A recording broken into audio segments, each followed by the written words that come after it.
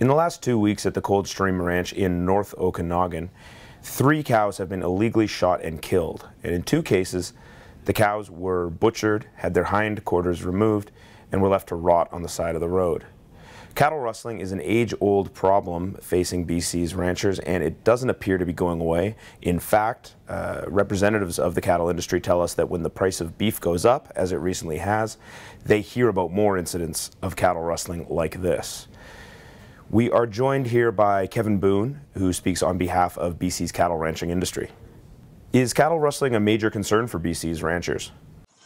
Well, it certainly is. It's, any time that we see our animals being illegally stolen, illegally treated, illegally killed and slaughtered, it's theft outright. And so whenever it's a crime against that business and against that individual, we take it very seriously. These are generational operations in a lot of places where they've been built up. They're family operations over years, and it's a real cost to not only that operation, but it really is a cost to society as well, as it adds to that cost of production for that particular ranch, and those get passed on. So at the end of the day, it reflects on the price that you pay at the counter as well.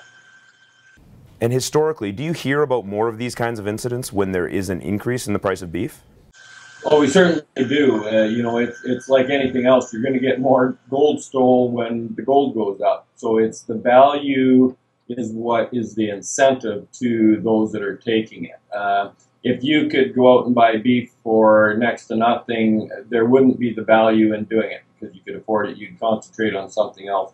As the value goes up, the opportunity and the willingness to take the risk is what they look at. So if the value isn't there, they're not going to risk the time of the penalty. But once the value's up, that's when you see the guys start and say the risk is worth doing this a little farther.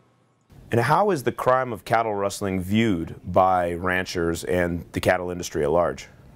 Well, rustling is historically probably, the biggest penalty. If you look back at the Western days when the areas were being settled both in Canada and the U.S., cattle rustling, horse stealing, they all went into the same thing. They were punishable by death. They were hanging offenses.